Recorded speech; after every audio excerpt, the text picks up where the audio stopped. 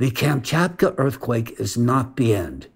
It is only the beginning. Today I will discuss what lies behind the polished language of official statements, how to recognize the approaching threat, and what you can do to protect yourself and your loved ones, because the next catastrophe may strike where it is least expected. On July 30th, 2025, a magnitude 8.8 earthquake struck Kamchatka, one of the strongest seismic events in modern history. It was the most powerful earthquake to hit Kamchatka since 1952.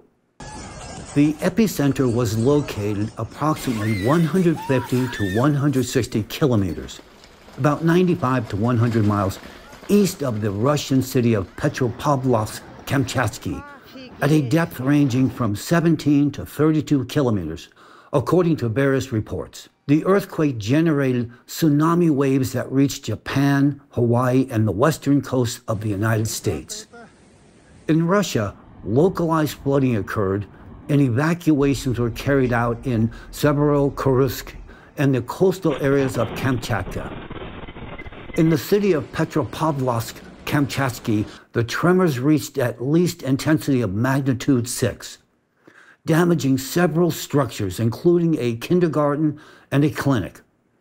Injuries among the populations were reported. Following the 8.8 magnitude earthquake off Kamchatka's coast, a wave of aftershocks was recorded, many of which were felt in populated areas of the region. Within just a few hours, at least 5 strong aftershocks were registered with magnitudes ranging from 4.8 to 6.0.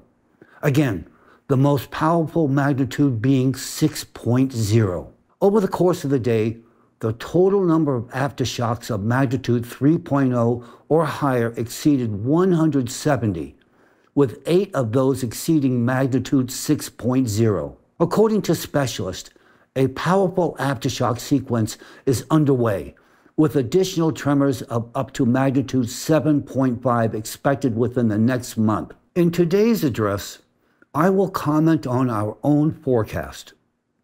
This is not just another routine seismic event in the Pacific Ring of Fire. To understand what makes this earthquake different and why it is so alarming, we must first examine its underlying causes.